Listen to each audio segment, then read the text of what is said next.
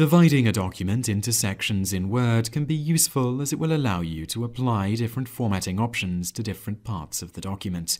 This tutorial will show you how to do section breaks in Word. Open the Word document you want to add section breaks to.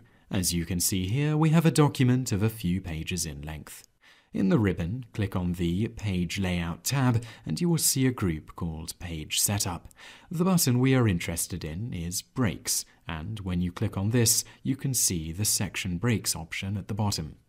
Now, click onto the document where you want to insert a section break.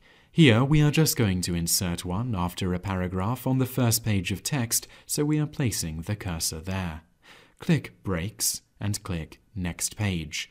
This will create a break in the text, much like a page break, but it will also end the section of the document, meaning that the text either side of this break can have different formatting, such as margins or columns. The Next Page section break is just one of the section options.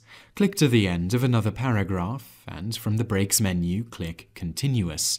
As you can see, this creates a break in the middle of a page without creating a new page.